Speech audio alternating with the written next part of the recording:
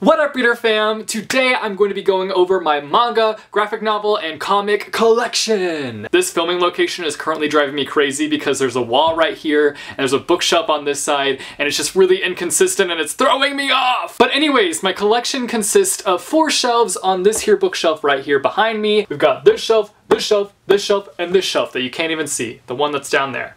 There's 4.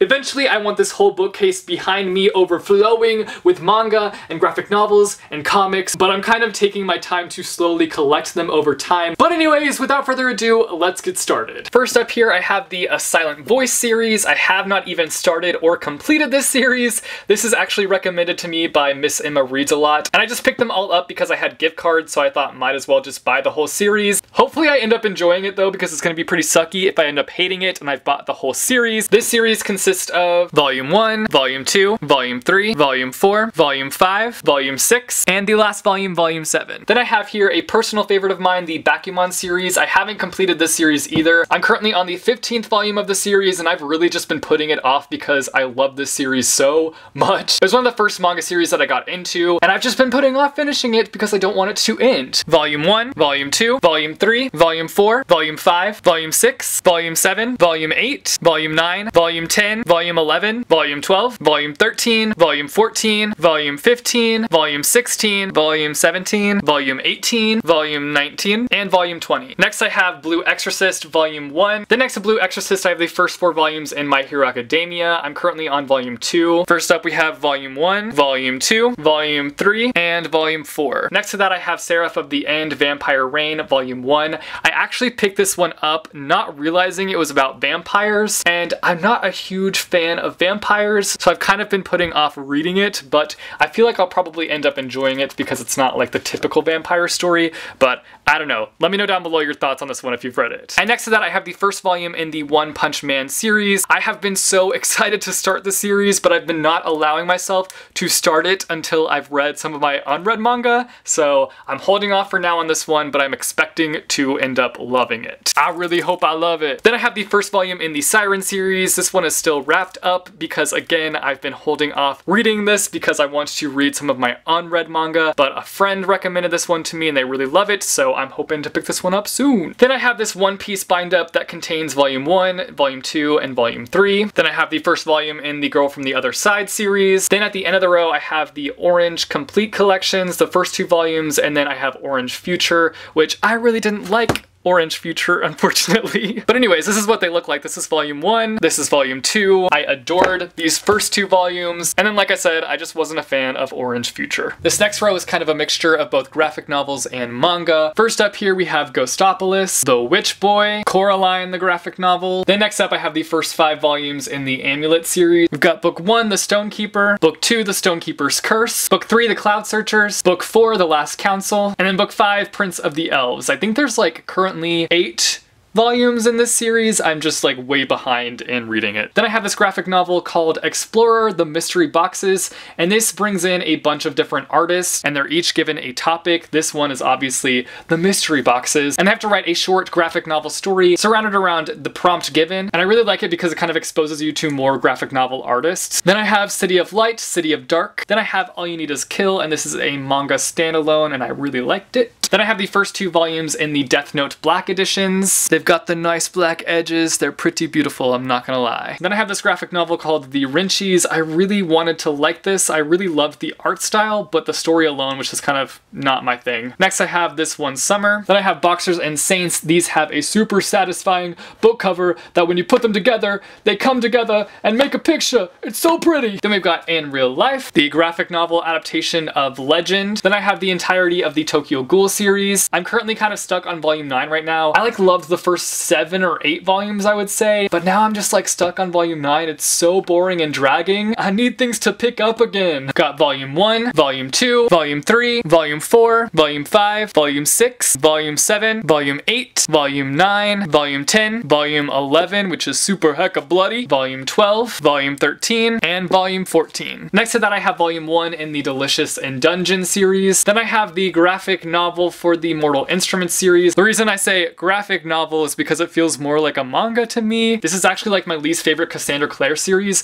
but I was really excited to find out that they were turning it into this, especially because I love Cassandra Jean's art style. She's got a fantastic art style. Next to that, I have another book by Cassandra Jean, and that is Reindeer Boy. Then I've got the first two books in the Children of the Whale series. This is a new series that I started recently, and I've really been enjoying it. It kind of has a Studio Ghibli feeling to it, but then I feel like at the end of volume 1, it takes a different direction in the style. Like, it's less Studio Ghibli because things kind of go insane, which if you've read the first volume, you know what I'm talking about. Then I have American Born Chinese, Anya's Ghost, and lastly on this shelf I have Lost at Sea by Brian Lee O'Malley, one of my least favorite graphic novels. I love Brian Lee O'Malley, but this one was a miss. This next shelf I have a majority of my comic trade paperbacks, and then I have some graphic novels and whatnot. First up, I have the first 4 volumes in the Wicked and the Divine series, one of my all-time favorite comic book series, even though I'm hecka behind in it. This is the first volume, volume 2, volume 3, and volume 4. Then I have the first volume in this graphic novel called Flight, and this is actually put together by the same person who did this Explorer graphic novel that I was talking about earlier. So basically a bunch of artists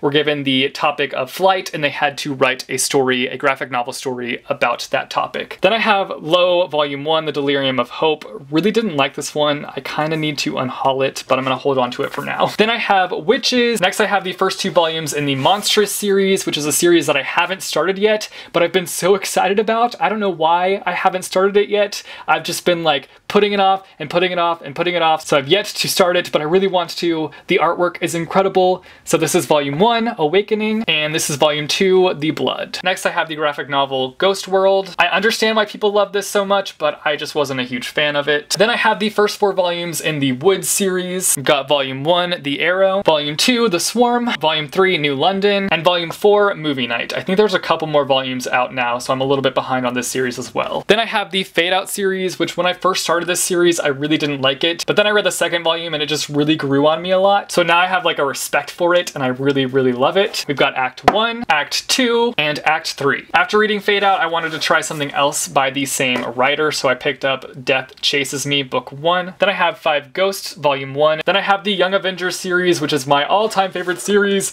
It's so good. We've got Young Avengers volume 1, Style Over Substance, volume 2, Alternative Culture, and volume 3, Mic Drop at the Edge of Time and Space. If you're looking for a series with incredible art style that kind of like breaks the norm and like does its own thing, I would highly, highly, highly recommend checking out this series. It's incredible. Then I've got the first 4 volumes in the Miss Marvel series, a series that I really enjoy. Miss Marvel No Normal Volume 1, Miss Marvel Volume 2, Generation Y, Miss Marvel Volume 3, Crushed, and Miss Marvel Volume 4, Last Days. Then I have Spider-Gwen Volume 0, Most Wanted. I have the first 2 in the Amazing Spider-Man series. We've got the Amazing Spider-Man Volume 1, The Parker Luck, and then Volume 2, Spider-Verse Prelude. Ant-Man Volume 1, Second Chance Man. Then I have the first 4 in one of my other all-time favorite superhero comics, and that is Hawkeye. So underrated. Oh my gosh. Hawkeye Volume 1, My Life as a Weapon. Volume 2, Little Hits. Volume 3, LA Woman. And Volume 4, Rio Bravo. I'm also very, very behind on this series as well. Wayward Volume 1, String Theory. Volume 2, Ties That Bind. Alex and Ada Volume 1. I really liked this first volume, but I just have no desire to pick up Volume 2. Deadpool Volume 1, Dead Presidents. I've decided that Deadpool is just not for me. Avengers Arena Murder World Volume 1, Kill or Die. Then tucked in here we've got the Shadow Hero, which is actually a graphic novel. The Chilling Adventures of Sabrina. This is actually what the Netflix series is going to be based off of, I believe. Then we've got Afterlife with Archie. Then I have one of my other favorite comic series, and that is Gotham Academy, which unfortunately has been canceled, which is pretty sad, but I still love this series and I hope that they one day bring it back. We've got Gotham Academy Volume 1, Welcome to Gotham Academy. Volume 2, Calamity. Volume 3, Yearbook. And then this is Gotham Academy Second Semester,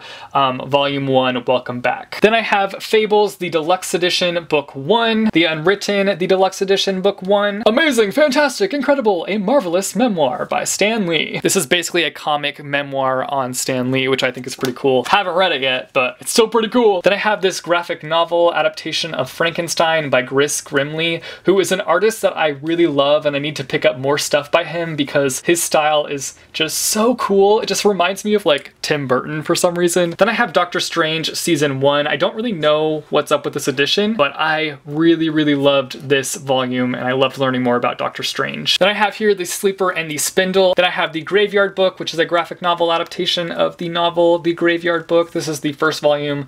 I think there's only one other volume, but I never ended up picking it up. Then I have Honor Girl. I wasn't a huge fan of this. I wasn't a fan of the story, and I wasn't a fan of the art style, unfortunately. Then I have a classic here. I've got Blankets by Craig Thompson. Nimona, which this graphic novel is so stinking amazing. Oh my gosh, I want her to write more. Then I have Compass South Volume 1. This is a great start off to this graphic novel series. I need to pick up Volume 2 as soon as possible because I really enjoyed this first book. If you want a haunting, spooky graphic novel, I highly recommend Through the Woods by Emily Carroll. Then I have The Gigantic Beard That Was Evil. Then I have The Sculptor, and I know that I keep raving about all these graphic novels, but this one,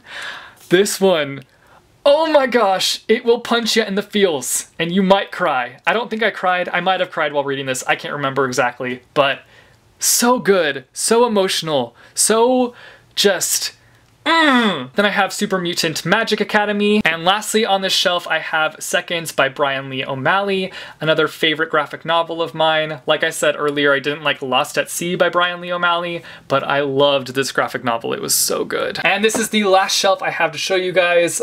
This is kind of a mixture shelf. There's some graphic novels, there's an art book, there's a manga. So let's just get started. First up here we have Starting Point. This is actually a novel by Mr. Miyazaki himself, who is behind the Studio Ghibli films. Then I have this graphic novel adaptation of Beautiful Creatures. Then right here I have this art book full of art from the movie Big Hero 6, which is my all-time favorite Disney movie. Then we have this stack right here. First up we've got this graphic novel called Not Simple. Started it, haven't finished it yet. Then I have this graphic novel called Cast No Shadow. Again, started this one, didn't get very far, haven't finished it yet. Then I have Giant Days Volume 1, not on the test edition. Then I have Paper Girls Book 1. I've just started this one, so I don't know too much about it, but I really enjoyed what I read of it so far. Then I have this huge sucker of a book. This is Deadly Class Volume 1, Noise, Noise, Noise. I've read the first 2 volumes in this series and I really enjoyed it. And I ended up deciding to trade out the trade paperbacks to get this Honk of Burnin' Love. That's it for this video, guys. I hope that you enjoyed it. I hope that you liked seeing my collection. You guys should let me know down below if you have any manga recommendations, comic recommendations, or graphic novel recommendations. I'm always looking for new ones, so hit me up down below in the comments with your recommendations. If you like this video, be sure to give it a big thumbs up. I post videos frequently on this channel, so if you want to see more bookish content from me, be sure to go and hit subscribe, or go and click the little bell icon down below and you'll be notified every time I post new videos. As always, thanks for watching, guys, and I will see you soon with a new video. Bye, choo!